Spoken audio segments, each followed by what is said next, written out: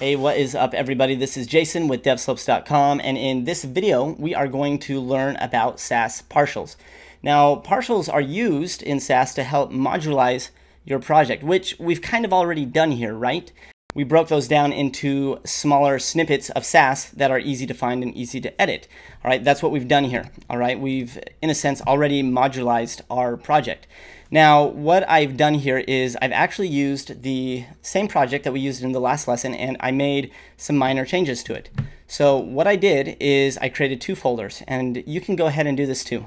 Create a SASS folder and a CSS folder at the project level, and then go ahead and dump all your CSS in the CSS folder and all your SASS in the SASS folder. All right, and you can see that this really helps separate our CSS from our SASS, and all of our SASS is going to compile right here into our CSS folder.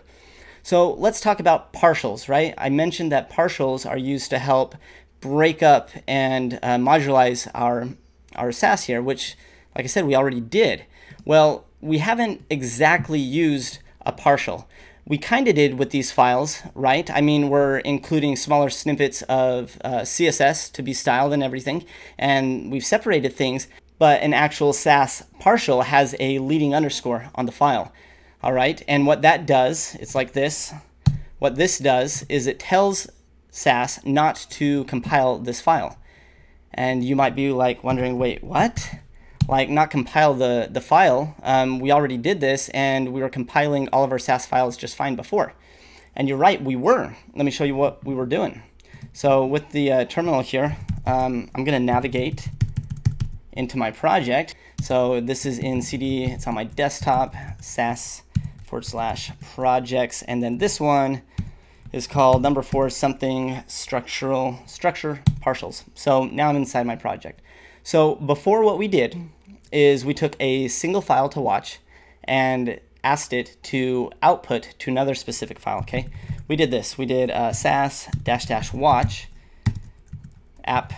Well, I guess we have to go into app.sass into app.css. Okay, we were watching just a specific file and telling it to output to a specific file. Well, we've structured our project a little bit differently. Now, instead of watching a single file, I have to watch an entire directory, right? Because what I did is I took all these folders, all right, and I stuck them into a top level directory. So we've got to watch this entire directory for any changes made to the files that are in it. All right, so how do we do that? Well, let's come back here, and what we're going to do is we're still going to do our SASS watch, but to watch our folder, we're going to simply write SASS, if I can spell, and then CSS. So what we're asking SASS to do is watch this SASS folder, this directory, and output everything into this directory. Now, remember when we watched a specific file and compiled that, it generated a CSS file and a map file for that. Now we're watching an entire directory that has all those files. And I want to show you what this does. So I'm going to go ahead and hit enter, and look at that. We just had loads of files that were created for us. So if you come into the CSS now, we've got a map file, and then the CSS file, and then the map file, and the other CSS file for each one of these.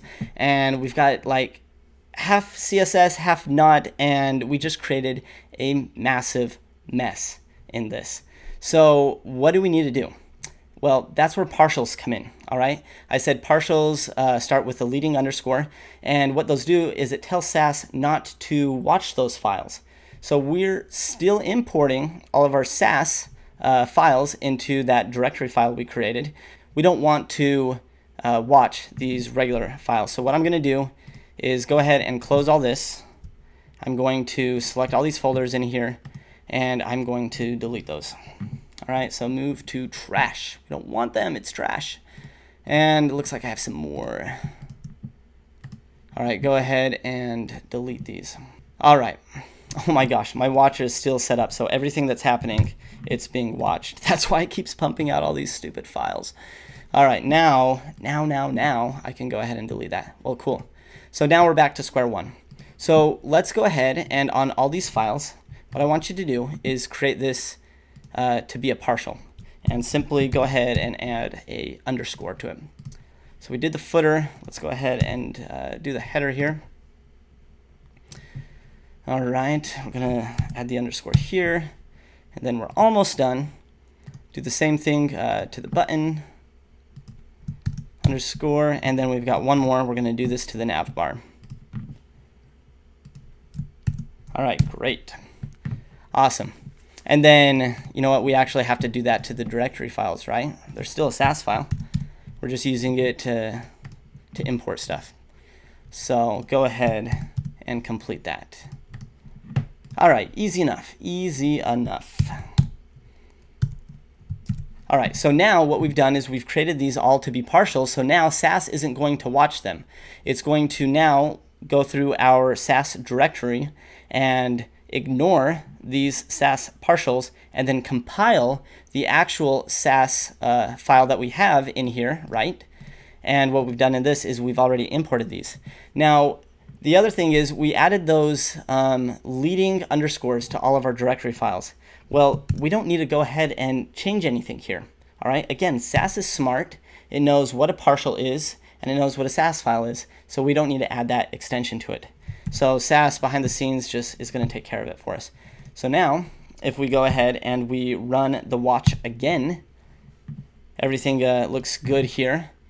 We should have all of our CSS now compiled into our CSS file here. So that's what a partial is. All right, so when you break down those smaller SASS files, be sure to make those partials so that they don't get compiled and end up in your CSS folder. And those are partials. I hope you learned a lot and we're going to be using them. That's a wrap for this lesson. Let's move on.